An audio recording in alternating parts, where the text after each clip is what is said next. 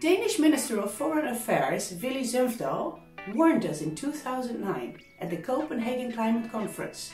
Ice is melting at the poles. His funny Danish pronunciation of the word poles received more attention than the content of his message, thus shifting the urgency of the problem into the background. The poles, ice is melting the poles,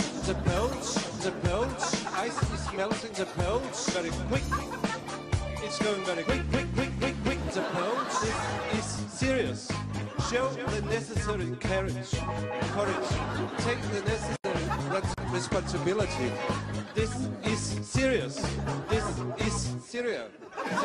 at the poles, therefore I think we have to make broad alliances at the poles, areas where the rain doesn't come anymore, at the poles.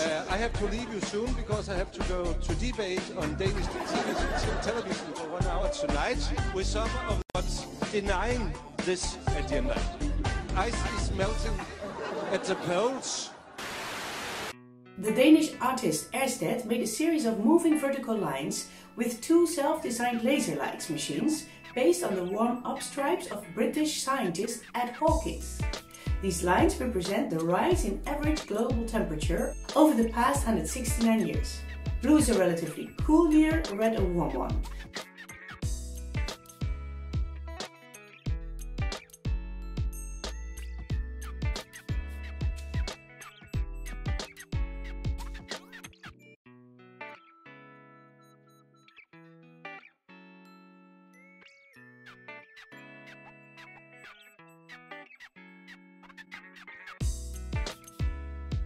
The stripes are interspersed with a series of interwoven circles, which show the rise in global temperature and CO2 concentration.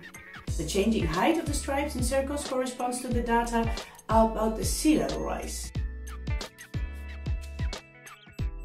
Ørsted is a creative jack of all trades. He was artistic director at various cultural organizations, worked for radio and TV, and is active as a light artist.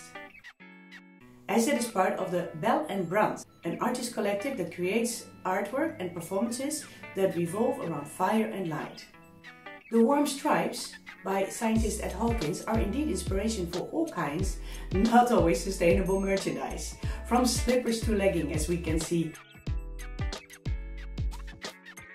The building where the light work can be seen, the Maritime Museum, also has exhibitions on the same theme.